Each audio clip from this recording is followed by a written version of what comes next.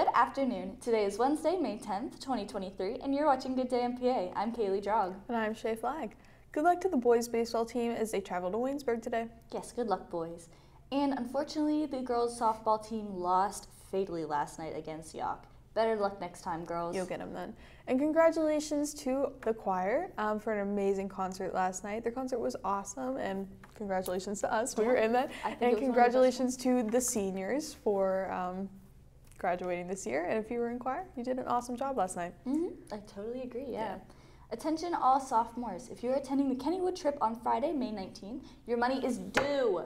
Please see Ms. Kreider in room 212 to make the payment if you have not already, or if you have any questions. If you don't make your payment, Kay is going to chase after you. Yeah, you're not going. Attention to all students. We would like to remind you to please check your school email daily. This is how teachers, counselors, administrators, and even us here at Good Day MPA communicate information that may be specific to each one of you. And if you are a senior, look at your inbox for a form to fill out your senior wills. And after-school study groups meet every Tuesday and Thursday from 2:45 until 4:15 in the library. Parents of junior high students must fill out that permission form available on our school website, and transportation will be provided. Please email Ms. Kreider if you have any questions. And we would like to remind you, of course, if you have an announcement you would like us to make for you on the air, please send an email to mpatv@mpasd.net by 2:30 on the day prior to your announcement. Our quote of the day is from John Shedd, who says, "A ship is safe in harbor, but that's not what ships are made for." For Kay and the rest of us at Good Day MPA, have a well-rounded Wednesday, Mount Pleasant.